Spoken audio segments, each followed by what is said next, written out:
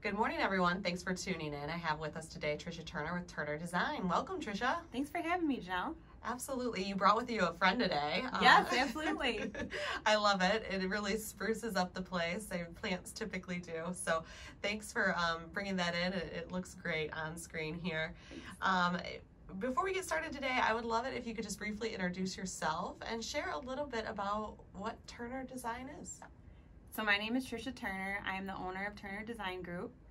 We are a landscape design and build company. So what we do is we design landscapes. We also provide consultation services for more of like the DIYer or someone that just kind of wants to get some more information before taking that next step. And then we also install the design project or the proposed project, and then we like to maintain it if we're allowed. Or we can kind of coach the homeowner on how to maintain the installed project. So we are a Livingston-based company. We specifically like to work with people in Brighton and Howell, commercial and residential, but we do keep within a 30-mile radius of Howell. That's usually the best way we can keep the drive time down, keep the cost as competitive as possible.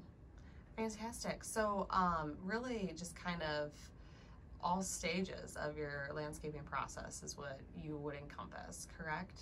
Yeah, absolutely. And two, it's my background in, I went to Michigan State, obtained a bachelor's in landscape architecture, and then during that course of education, I stayed within the field, like learning different plants and learning different procedures. So I do feel like our clients see that expertise, and it's kind of like a blend of horticulture with architecture.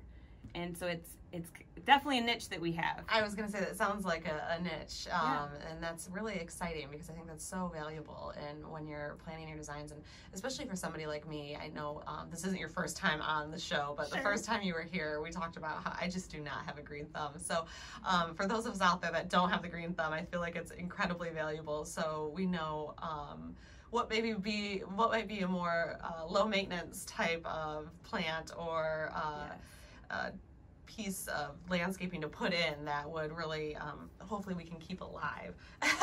Yeah, and we provide that service for many clients because some people want to do it themselves, and that's totally great. So then we can say, okay, well this area is full of sun. Oh my gosh, I can tell you have deer. We can see deer and rabbit damage right upon walking into a property. So certain things like that are really important because you don't want to ignore that. Yeah, I'm sure you see a lot of that out here in Livingston lots County. of deer. Yeah. Yes, So lots of deer, lots of bunnies. what do you do to address that? Like, how would you combat something like that? Deer can be really tough because if they're really hungry, they're going to eat whatever they want, even if it's a less desirable plant. But thorns are wonderful. Deer-resistant plants are great. And then if we've got to bring out the big guns, then that's when we would bring out like a topical repellent. It stinks really bad, and then it does wash away with the rain.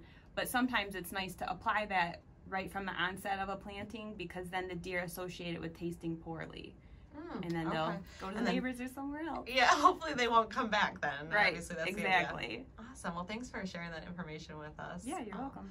So your business this year has been over about 70%, has seen over about 70% of direct referrals. Yes. What does that breakdown look like? Yes, it's very exciting because last year we started during COVID, and honestly, maybe it was my ignorance. We declared the business in February, and I did not think COVID was going to be what it was. So we were very blessed because people were home. So not a lot of marketing was put forth at that time because we really weren't sure what the economy was going to do. So last year I did join Caerusnet Referral Group, and from joining them, I've made some different networking opportunities, different affiliations with other members. In addition, in the fall, I joined the Howell Chamber.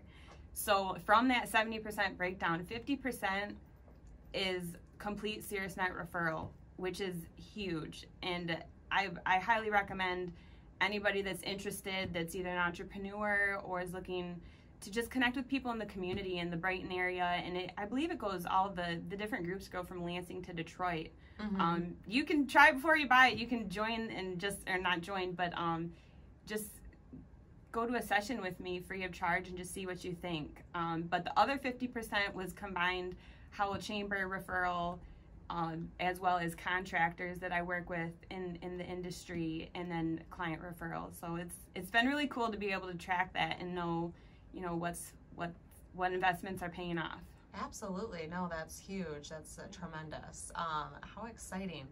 And especially because it really, I think referrals hold a lot of weight. So. Oh, and the fact that it's 70% this year, I feel like it's a real testament to the quality of work that our clients are seeing. I mean, they're willing to refer their parents and friends, and it's really been a wonderful journey. So not only do you nurture and grow people's beautiful landscape, but you've also been able to nurture and grow this incredible referral base. So yes, that's really thank you. exciting to see those relationships prosper and just really benefit your business. Yeah, and I like to take care of people. I do. So I just so happen to be good at plants, nature. Yeah, right? Exactly. so I think the referring just comes natural. Yeah, absolutely. Well, that's very exciting. So I know that we talked a little bit about kind of your scope of work, but you have a wide range of projects that you do as well. I was wondering if you could share a little bit about the diversity of your projects and expand maybe more on the niche that you offer your clients. Yeah, so like any landscaper, we can install mulch and a couple plants here or there, but something that we really excel at are the larger projects, the more dynamic outdoor rooms, poolscapes, outdoor kitchens. We also do natural shorelines, boulder seawalls, ledgestone seawalls. So some of those more involved projects that take a little bit of planning, we're really good at. I have a very strong background in project management, and I'm able to line up the contractors that are needed for certain pieces at certain times.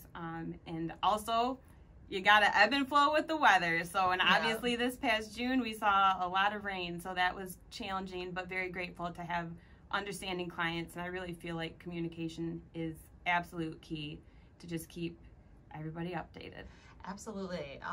So I have a couple of questions around the diversity of projects that you just mentioned, because I think sometimes it's overwhelming to a homeowner when they're looking at starting a project to that scope and magnitude. Yes. So if somebody was considering a project, let's say maybe an outdoor poolscape, for example, what would be the first step in that? Is that something that they would call Turner Design Group and is number one, and you would manage the project from beginning to end? I think it's a little confusing because as a homeowner, I would probably call the pool people first, right? Right, exactly.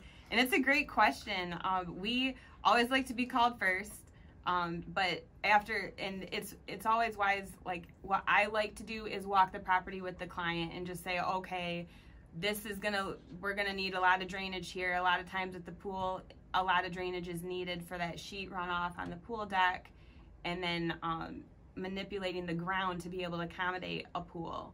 So, but it's wise for me to kind of see the elevation first, and just take a look at the lay of the land, take a look at interest, and then we can kind of discuss pool shape, because sometimes that will reflect, okay, well now we can't have the pergola room per se because we're not going to have enough space if you want to have a huge pool, which is totally fine. It's all about what you value.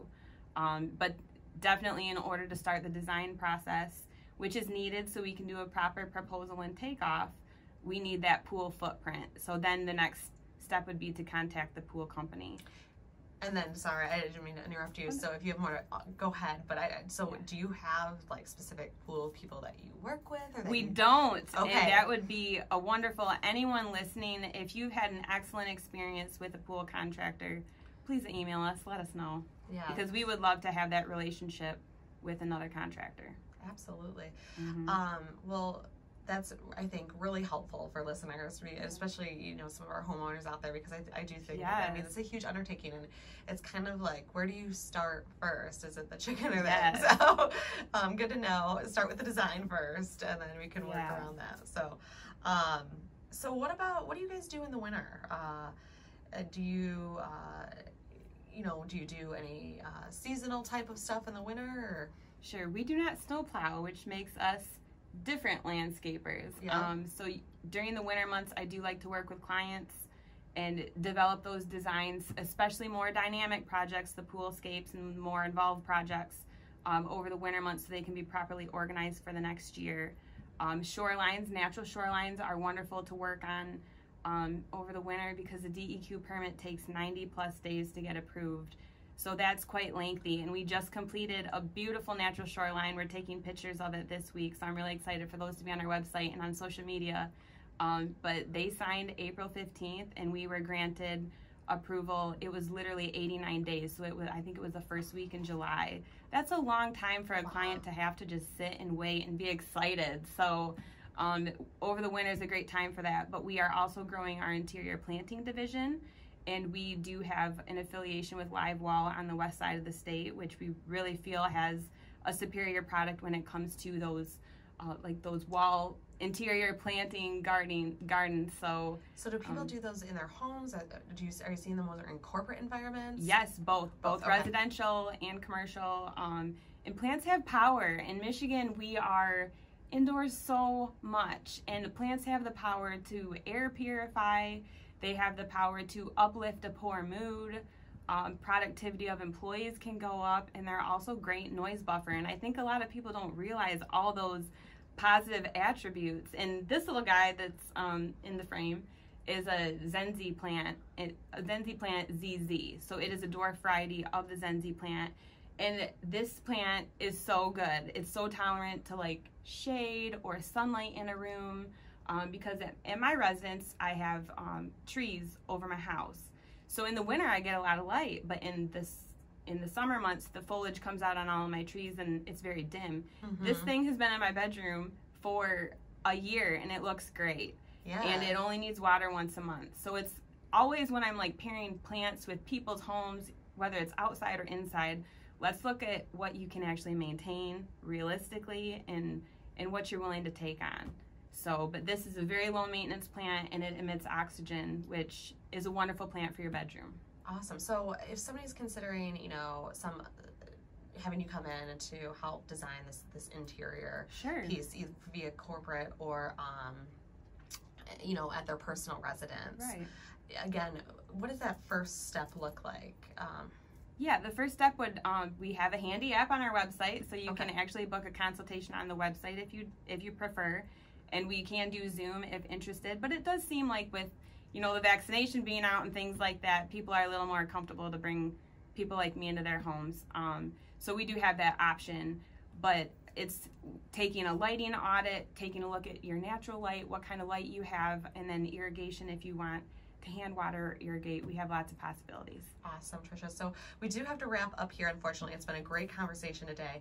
I know that you guys are hiring, and so is everybody else right now. So really quickly, in 10 seconds or less, how is Turner Design Group different, and what does that look like for employees? Sure. We are a team that will build you up instead of break you down. I've worked at a lot of different places, and the morale is huge. So we're looking for wonderful people that have a willingness to learn and a great attitude. And real quick, your contact information? Yes, TurnerDesignMI.com, and on there you can contact us on the website, email sales@turnermi.com, and then 800-570-0675. Thank you. Awesome. You've been fantastic. Thank you for all the information today, and we'll see you again soon. Thank you, Janelle.